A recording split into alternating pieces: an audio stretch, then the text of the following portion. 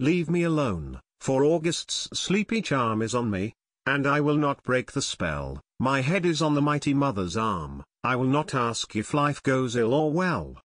There is no world.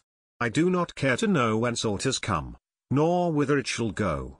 I want to wander over pastures still, where sheared white sheep and mild-eyed cattle graze, to climb the thymy, clover-covered hill, to look down on the valley's hot blue haze, and on the short brown turf for hours to lie gazing straight up into the clear, deep sky.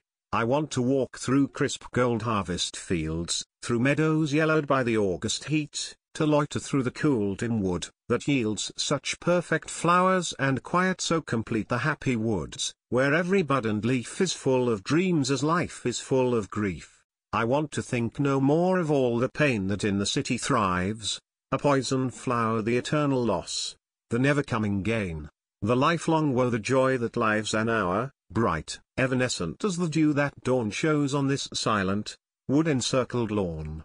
I want to pull the honey bud that twines about the blackberries and gold leaf sloes, to part the boughs where the rare water shines, tread the soft bank whereby the bulrush grows. I want to be no more myself, but be made one with all the beauty that I see. Oh, happy country, myriad-voiced and dear, I have no heart, no eyes, except for you.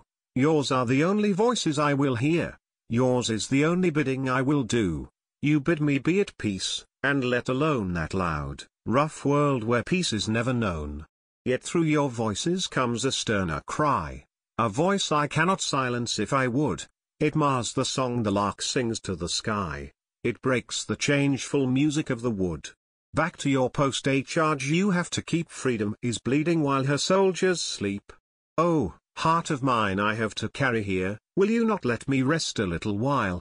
A space mid doubtful fight and doubtful fear, a little space to see the mother's smile, to stretch my hands out to her, and possess no sense of aught but of her loveliness. Ah, just this power to feel how she is fair means just the power to see how foul life is.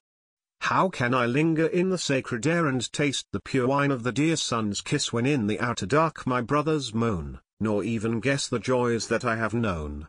Back the least soldier goes. To jar and fret, to hope uncrowned, faith tried, love wounded, sore, to prayers that never have been answered yet, to dreams that must be dreams forevermore, to all that, after all, is far more dear than all the joys of all the changing year.